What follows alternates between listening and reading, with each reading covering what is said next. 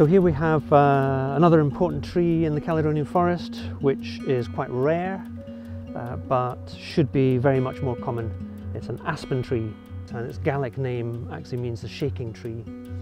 It's deciduous, so the leaves will fall in the autumn time, and they generally go a fantastic colour of some sort. It depends which individual, but they often go bright yellow or bright red.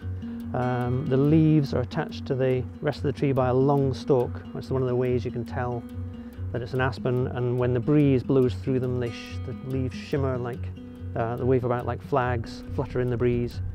Aspens are unusual for many plants in that they're either male or female, and that has consequences for its setting seed, particularly in Scotland.